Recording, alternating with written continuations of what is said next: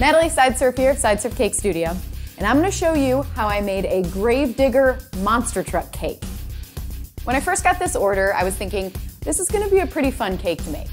And then as I got started working on the cake, I realized this is a really, really fun cake to make. I really loved sculpting the frame of the truck and the giant cake tires. But my favorite part was painting the graveyard scene on the side of the truck. So let's get started. I start out with a parchment stencil of the truck, and it is drawn to size. And this stencil is going to help me make sure that my proportions are correct. I also have a wooden cake board here, and there's 4 rods that are holding up that cake board. So this cake board is actually going to be the body of the truck. You can see I keep making sure that my proportions are correct and keep checking with that stencil.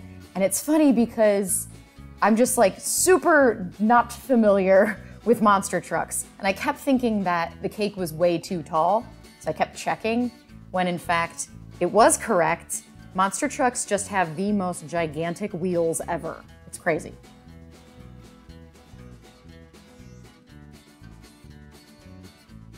So here's a layer of buttercream. This is called a crumb coat. So you just cover the entire cake in a nice thin layer. Next is a layer of modeling chocolate. So I just place it right over top of the cake and I kind of fill in all those little creases. And here I'm trimming away the skirt. And I left some of it hanging over the cake board because I'm going to use that to manipulate the chocolate and make it look as if it's the shell of the truck. You can see how it's hanging over, and then I go in and I mess with it. It's actually a really effective way to make it look like a really thin metal frame. I actually didn't know I was going to do that until I got started.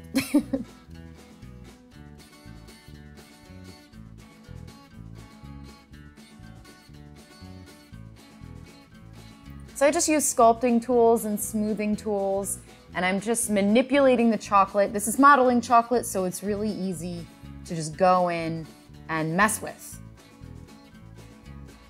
You can see I can shape it really easily. It's wonderful stuff. So in the back, I didn't have enough chocolate to cover the entire thing, and that's okay. So what I did is I took a rectangle piece of modeling chocolate and I just placed it right onto the back, and then I blended it in. And that's another reason why modeling chocolate is so amazing, because you can just blend it right in. So now I need to create that neon green frame. So I took floral wire and I manipulated it into the shape of the frame, and then I attached those wires to the bottom of the cake board. The way I like to explain this part of the cake is that it's kind of like a wedding cake topper. So it isn't meant to be eaten, but it's like a really important part of the cake. It really makes it look a lot better. Like, could you imagine if I tried to like make this part out of like pretzels or something? Chocolate covered pretzels. It sounds really good, but it would be really, really, really fragile. So sometimes you just gotta give in and use some wire. Then I took some neon green modeling chocolate and I worked it over the wire until all the wire was completely covered in that neon green.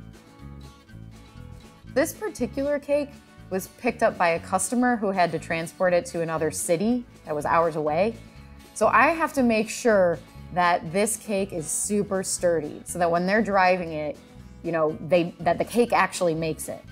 Especially when I'm not the one delivering the cake. I really like the look of this frame, because it's as if the frame goes up into the truck. However, you know, it's a big chunk of cake up there, but it's the illusion that that frame could continue up into the truck.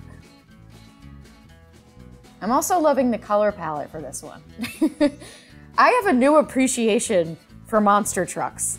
I was watching videos of Gravedigger and it like looks really fun. I wanna go. I'm gonna go to a show.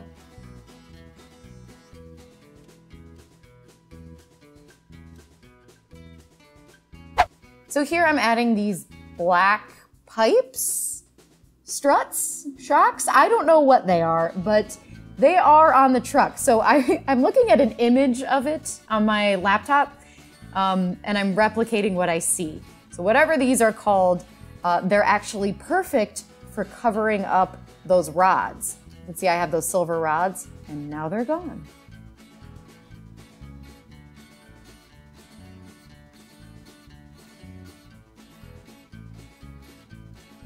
It's all an illusion. So with a pointed sculpting tool, I go in and I manipulate the chocolate and I draw in the windows and some other details.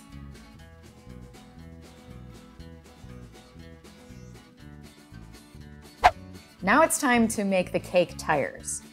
So the first thing that you want to do is use Rice Krispie for the bottom half of the tire. And that's because the Rice Krispie is going to hold its shape. It's going to be nice and sturdy, and we're not going to have any issues with it falling or sagging or melting. Cake isn't very stable. It's almost like the Rice Krispies are like a cake board, only it's edible. So I know that I'm going to have a nice secure tire. Now if I made this out of cake, it would start to fall because cake just doesn't hold its shape very well. So I covered these in black modeling chocolate, and then I smooth the chocolate over top.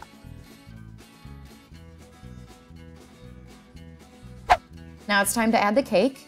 So I add a layer of cake, a layer of buttercream, and then another layer of cake.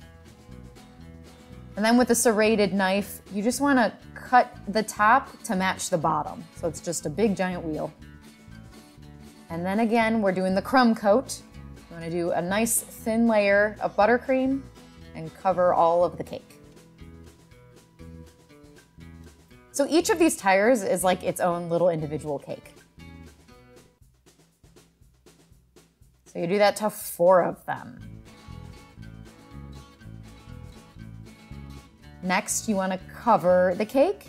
So again, with black modeling chocolate, I just place it right on top. I trim away the excess and blend it in.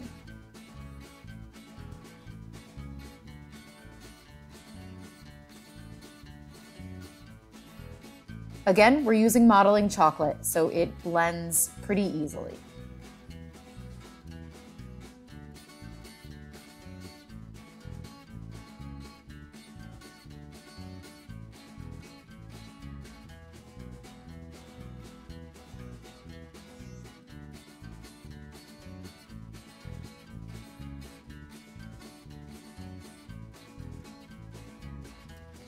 All right, so then we want to add the tread, and this is just modeling chocolate rolled out into a strip. Then I take a blade and I cut it away. So I place it on at a diagonal, and then I trim it away, place it on, trim it away. Nice and easy.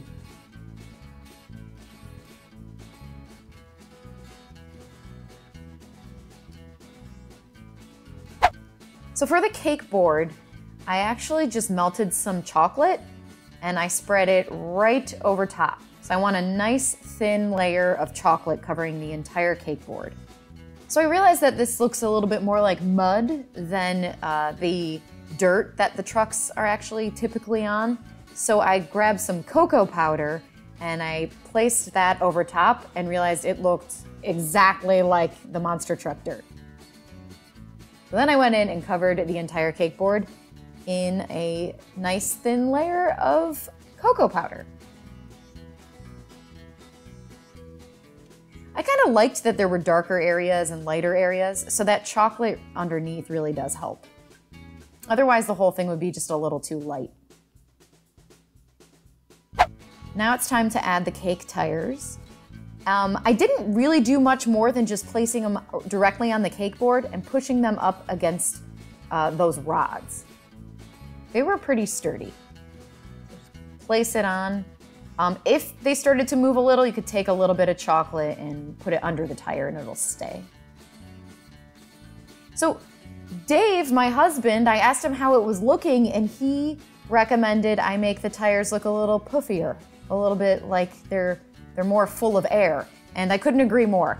At first I'm like, I don't know. And then once I added this layer of chocolate here and I bulked up the tires a little bit, I realized how much better it looked. Now it's time to paint, and painting this baby was really fun. Like, there's a graveyard silhouette and this skull in the sky with the swirly purple, and then this creepy tree with all these, you know, branches coming off of it. It was really fun to paint.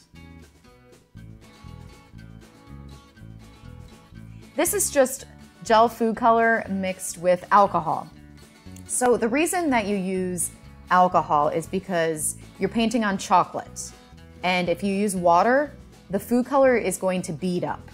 And we don't want it to bead up, we want it to, you know, paint on there nice and smooth. So if you use alcohol, you know, I use Everclear, it's very, very strong. So use that to water down the food color, and then you paint directly on the chocolate. And since it's such a high amount of alcohol, it evaporates immediately and only leaves the food color behind. And I promise you, you definitely can't taste it. It evaporates so quickly. I don't even know why that stuff exists. I can't imagine anyone ever drinking it. This was about when I realized how much fun I was having. Like, I was like really into this cake. I was thinking at the beginning, I'm like, this is gonna be a really fun cake to make. And then as I started working on it, I got more and more into it. It was amazing. I was like, I love this thing. Seriously, the airbrush paint job on the side, oh, it's so good. I gotta see it in person. I took some of the cocoa powder and put it directly on the wheels to make it look as if he was actually driving over the dirt. And there you have it, Grave Digger. The most fun cake ever. I loved making it, and I love the way it turned out. I'm going to a monster truck show. That's it, I'm doing it. Who knew a cake would make me a fan?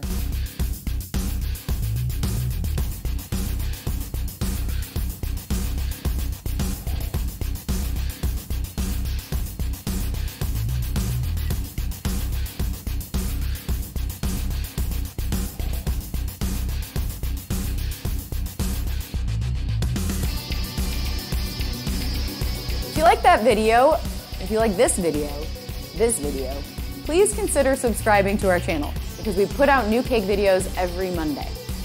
I want to give a shout out to our new patrons. We have Lauren Desolation, Alexie Davila, and a happy birthday to Anissa Baskerville.